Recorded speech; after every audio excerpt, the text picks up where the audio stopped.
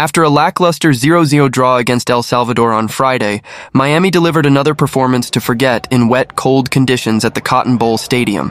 Argentine superstar Messi and former Barcelona teammates Luis Suarez and Sergio Busquets were all substituted after 64 minutes with Miami trailing 1-0.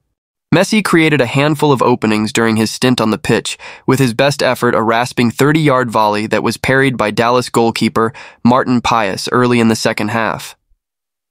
The World Cup winner almost created an opening goal for Suarez in the first half, but the Uruguayan's volley with the outside of his right boot rolled wide. Dallas, meanwhile, took the lead through Jesus Ferreira after just 3 minutes, the U.S. international striker holding off Miami defender Noah Allen before drilling a low-angled shot into the bottom corner past goalkeeper Drake Callender.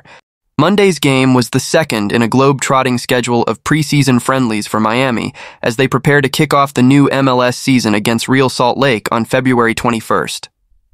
Following Monday's game, the Florida club head to Saudi Arabia for a fixture against Al Hilal on January 29th and then face Al Nassr on February 1st, a game that should see Messi line up against old rival Cristiano Ronaldo once more. Miami then traveled to Asia to play friendlies against a Hong Kong select team in the Chinese territory on February 4th, before taking on Japanese side Vissel Kobe in Tokyo 3 days later. The Herons returned to the United States for a final preseason game against Argentine squad Newell's Old Boys on February 15th.